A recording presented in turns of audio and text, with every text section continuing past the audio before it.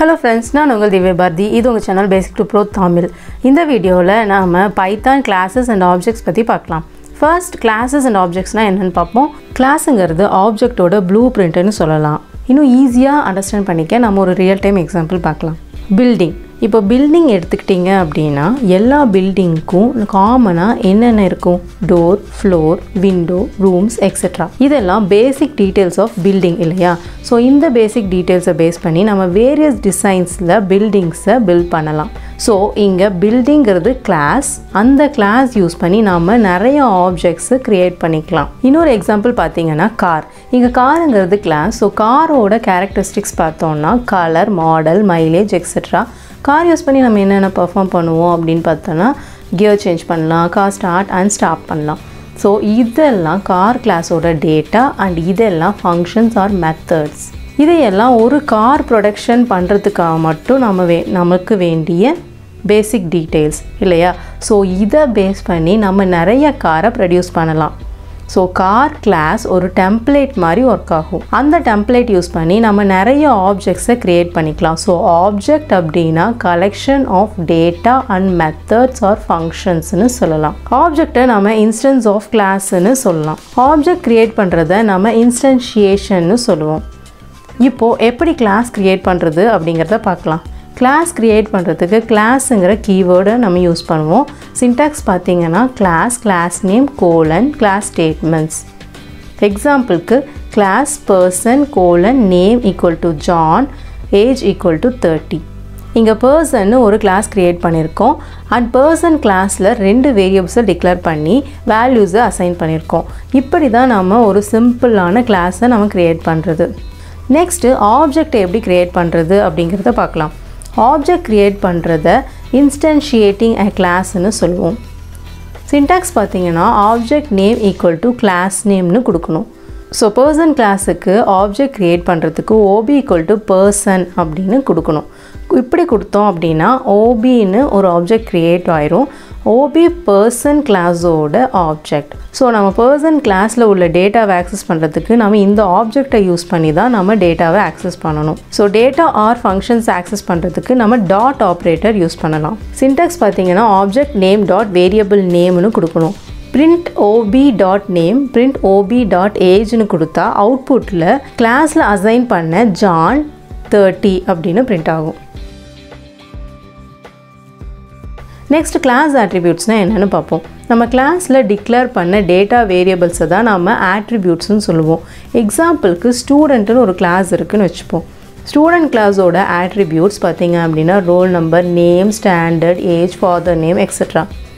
நம்ம ஆல்ரெடி பார்த்த எக்ஸாம்பிளில் பர்சனுங்கிற கிளாஸோட ஆட்ரிபியூட்ஸ் வந்துட்டு நேமு அண்ட் ஏஜ்.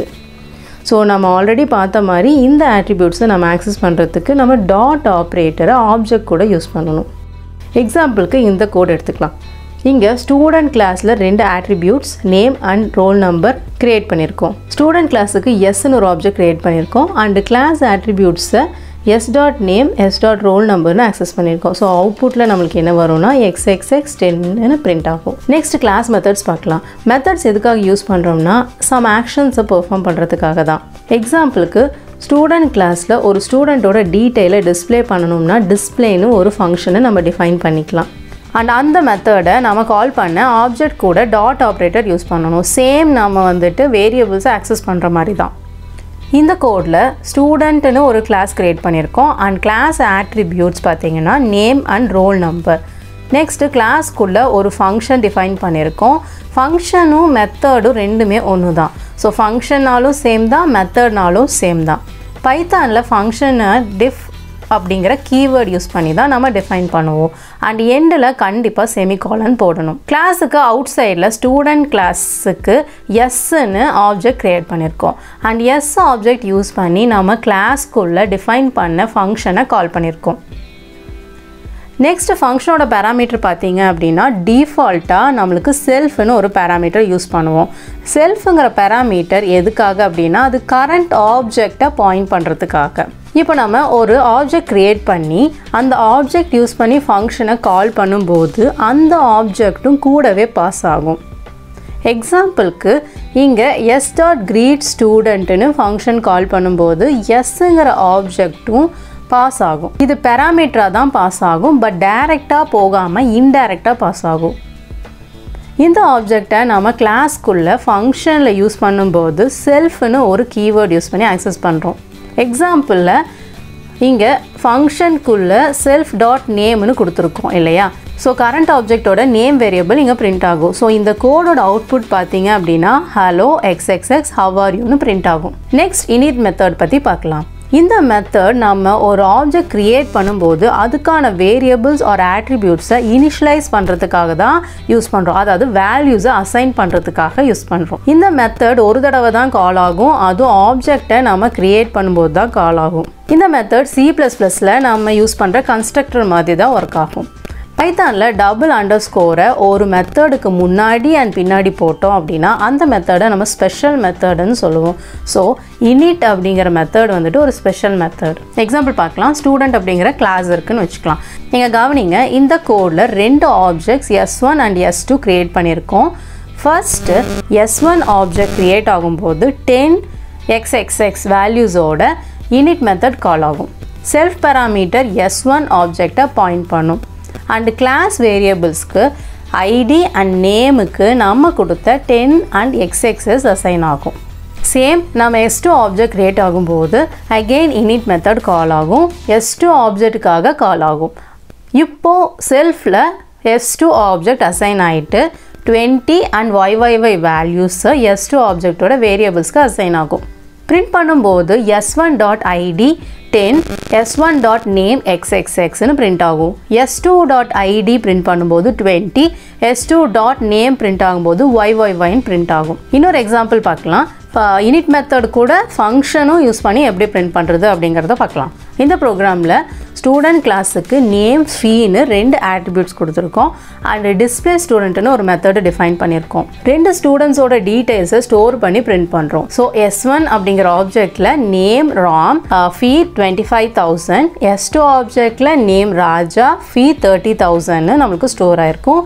டிஸ்பிளே ஸ்டூடெண்ட்டுங்கிற மெத்தடில் ஸ்டூடெண்ட்ஸோட டீட்டெயில்ஸை பிரிண்ட் பண்ணிக்கிறோம். S1 யூஸ் பண்ணி கால் பண்ணும்போது S1 ஆட்ரிபியூட் வேல்யூஸை ஆக்சஸ் ஆகிட்டு செல்ஃப் பேராமீட்டர் S1 ஆப்ஜெக்டை பாயிண்ட் பண்ணும். சேம் S2 யூஸ் பண்ணி கால் பண்ணும்போது S2 ஆட்ரிபியூட் வேல்யூஸ் ஆக்சஸ் ஆகிட்டு செல்ஃப் பேராமீட்டர் S2 ஆப்ஜெக்டை தான் பாயிண்ட் பண்ணும். ஃபைனலாக அவுட்புட்டில் நம்மளுக்கு S1 object values and S2 object values ரெண்டுமே பிரிண்ட் ஆகும். நெக்ஸ்ட் நம்ம கிரியேட் பண்ண ஆப்ஜெக்டை டெலீட் பண்ணணும்னா என்ன பண்ணணும் அப்படிங்கிறத பார்க்கலாம். நம்ம கிரியேட் பண்ண ஆப்ஜெக்ட்ஸை நம்ம யூஸ் பண்ண போகிறதில்ல அப்படிங்கிறது தெரியும் போது நம்ம அந்த ஆப்ஜெக்டை நம்ம டெலீட் பண்ணிக்கலாம். del அப்படிங்கிற கீவேர்ட் யூஸ் பண்ணி டெலீட் பண்ணணும். எக்ஸாம்பிளுக்கு இந்த ப்ரோக்ராமில் S ஆப்ஜெக்டை டெலீட் பண்ணுறதுக்கு del S அப்படின்னு கொடுக்கணும். ஆப்ஜெக்டை டெலீட் பண்ண அப்புறம் அந்த ஆப்ஜெக்டோட வேரியபிள்ஸ் ஒரு மெத்தட்ஸை நீங்கள் ஆக்சஸ் பண்ண ட்ரை பண்ணிங்கன்னா நம்மளுக்கு கண்டிப்பாக நேம் எரர் அப்படின்னு ஒரு எரர் காட்டும்.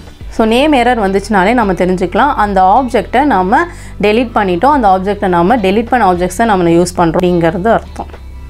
Next pass statement R keyword எதுக்காக யூஸ் பண்ணுறோம் அப்படிங்கிறத பார்க்கலாம். சப்போஸ் நீங்கள் ஒரு கிளாஸ் கிரியேட் பண்ணிவிட்டு அதுக்கான ஆட்ரிபியூட்ஸ் அண்ட் மெத்தட்ஸை அப்புறமா டிஃபைன் பண்ணிக்கலாம்னு நினச்சிங்கன்னா நீங்கள் பாஸுங்கிற கீவேர்டை கொடுத்துக்கலாம். எக்ஸாம்பிளுக்கு class student pass. Class definition கண்டிப்பாக எம்டியாக இருக்கவே கூடாது, அதுக்காக தான் பாஸ்ன்னு கொடுக்குறோம். இதுக்கு என்ன மீனிங்னா கிளாஸை இப்போது க்ரியேட் பண்ணிட்டோம், லேட்டராக நான் கிளாஸ் ஆட்ரிபியூட்ஸை மெத்தட்ஸை வந்துட்டு நான் டிஃபைன் பண்ணிக்கிறேன் அப்படிங்கிறது மீனிங். இந்த பாஸ் ஸ்டேட்மெண்ட்ஸை கம்பைலர் பார்த்ததும் எந்த எரருமே காட்டாது, because it is a valid code. Friends, classes and objects இவ்வளோ தான். இந்த வீடியோவில் நீங்கள் படித்ததை பேஸ் பண்ணி நான் 5 கொஸ்டின்ஸ் கேட்குறேன், ஆன்சர் பண்ண ட்ரை பண்ணுங்கள். உங்கள் ஆன்சர்ஸை கமெண்ட் பண்ணுங்கள். First one, which keyword is used to delete an object? Your time starts now.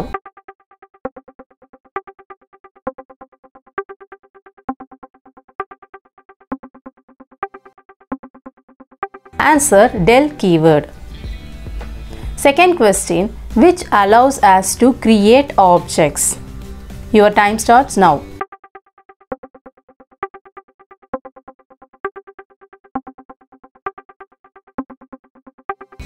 Answer, class.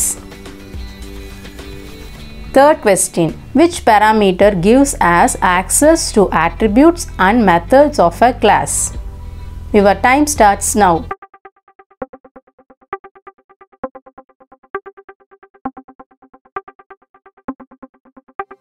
Answer self parameter. Fourth question. Which of the following properly instantiates the person class?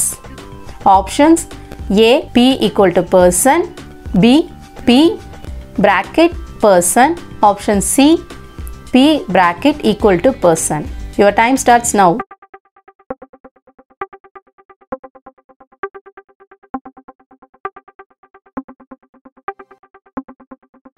Answer பார்த்தீங்கன்னா A option தான் correct. Fifth question. What is the method allows us to provide values for attributes of a class?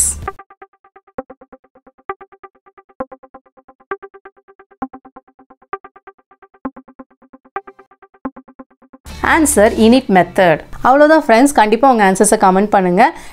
வேறு ஏதாவது உங்களுக்கு suggestions இருந்தாலும் சொல்லுங்கள். இந்த video பிடிச்சிருந்தால் like பண்ணுங்கள், ஷேர் பண்ணுங்கள். ஏதாவது சஜஷன்ஸ், டவுட்ஸ் இருந்தால் கமெண்ட்டில் கண்டிப்பாக சொல்லுங்கள். இன்னும் நிறையா ஈஸியாக கற்றுக்க நம்ம சேனல் சப்ஸ்கிரைப் பண்ணிக்கோங்க. மறக்காமல் பெல் ஐக்கானை கிளிக் பண்ணிக்கோங்க. தேங்க்ஸ் ஃபார் வாட்சிங். See you.